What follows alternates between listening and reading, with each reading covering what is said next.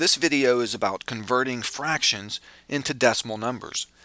To convert a fraction into a decimal, just remember that the fraction bar means division, and then you just do the division. So here's an example, or a couple of examples.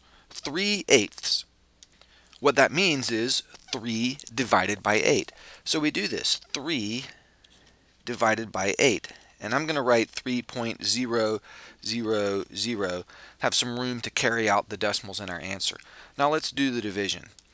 8 won't go into 3, so we end up with a 0 here, and then a decimal there, right above that decimal.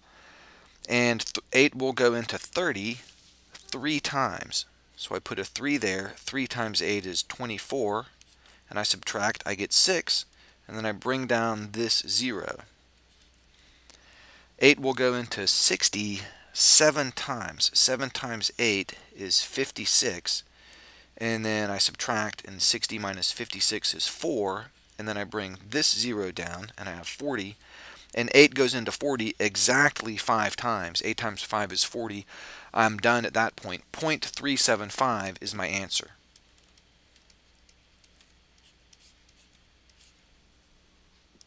And then in the next example, 4/5, 4 divided by 5. So let's set that up and do the division. I'll say 4.0 divided by 5, and one decimal place here, it turns out, will be enough.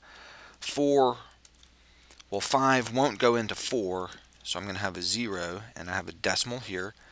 But 5 will go into 40, exactly 8 times. 8 times 5 is 40. I subtract, I get a 0 down there, so I'm done. So 0.8 is the answer. And you can write it as 0.8 or as 0.8. Either way is fine. And that's my answer. So to convert a fraction into a decimal, just remember that the fraction bar means division, and you can do the conversion from fraction to decimal just by doing the division.